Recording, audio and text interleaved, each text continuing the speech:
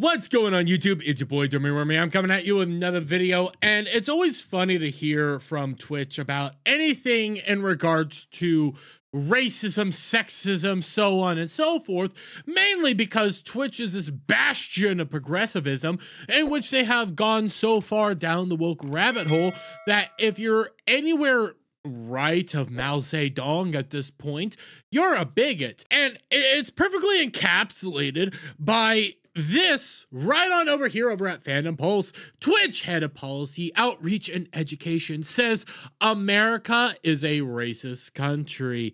Now, this really does come from Libs of TikTok, in which they found his TikTok account, in which he went on a major tirade after the election of Donald Trump. And you can see it right here with Libs of TikTok. Meet Artist Jenkins, the head of global policy and customer support at Twitch. He goes on anti-white rant, says America is a racist country, and blasts Trump and his supporters as bigots and misogynists. Why does CEO Dan Clancy stand for this? Oh, well, we'll keep getting into this a little bit deeper because it's so rich hearing any of this coming from a Twitch employee, especially right now. But let's see what he actually had to say, shall we? Fool me once, shame on you. Fool me twice, shame on me.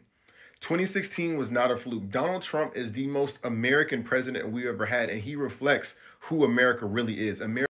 That's right. He does reflect who America really is. America is patriotic, American-loving individuals that just want to see Americans thrive. That's all he cares about, and that's what Donald Trump is, the truest sense of America. But what do you think he is? America is a racist country. America is a country that will prioritize a white candidate who is riddled with controversy and inadequacy and racism and bigotry over a highly qualified woman, over a highly qualified person of color. So it's now around 11 o'clock. You don't really need to see the rest of this as he keeps going on the exact same tirade. You've heard it all before. You've been hearing it over and over and over again the past couple of days. And it's really shocking, though, to hear anything like this coming from a Twitch person right now, especially somebody honestly in charge of Twitch's, you know, global policies and customer support right now. You know, some of the trust and safety departments and some of the things that they go on there, especially with global policy right now, because some of the issues that have been going on in regards to Twitch. Yeah, for those of you who haven't been paying attention, Twitch has actually been radically accused right now of anti-Semitism. That's right. Twitch is promoting anti-Semitism all over the place.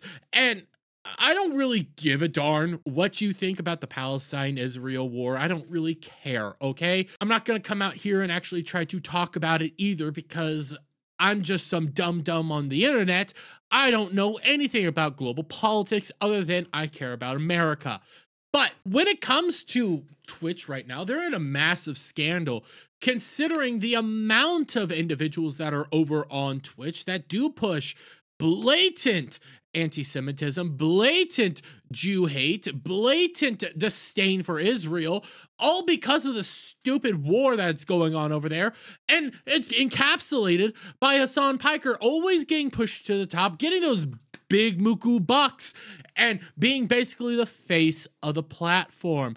But hey, it's not just the fact that they, you know, platform these individuals, which they have every right to have, and Hassan has every right to have this platform. I want him to have this platform.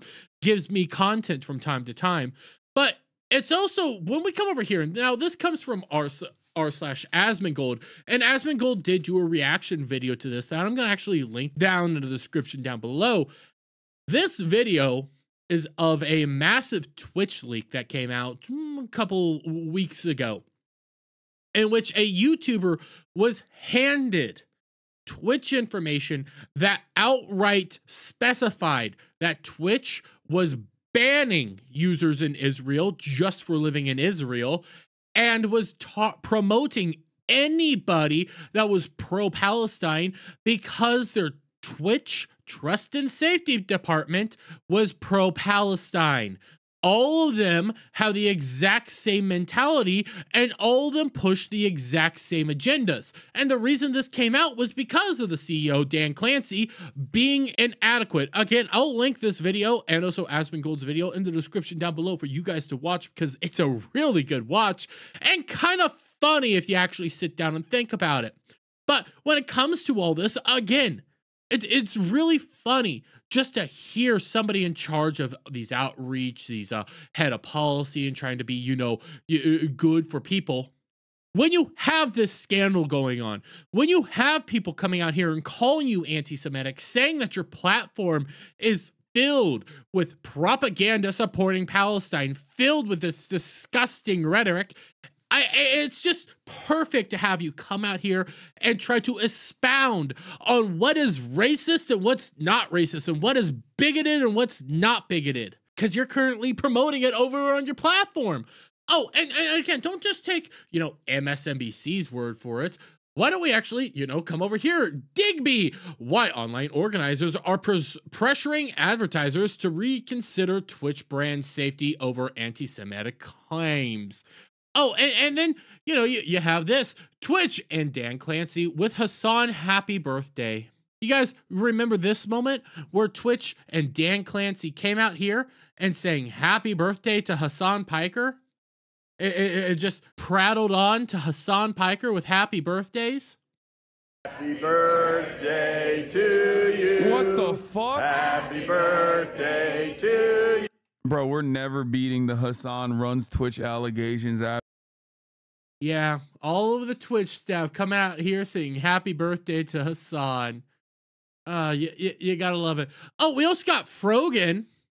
And Frogan is also, you know, uber anti-Semitic. And over at TwitchCon just last month, they had this wonderful little podcast in this wonderful little area in which they made a beautiful little board promoting everybody that's super pro-Palestine and a part of their whole organization. And when it came down to individuals like Ethan Klein, they openly called him a Zionist and promoted these views at TwitchCon on an official Twitch podcast. And I know Frogan's over here complaining that anybody's talking about it, because Ethan Klein made this very nice video on the whole topic.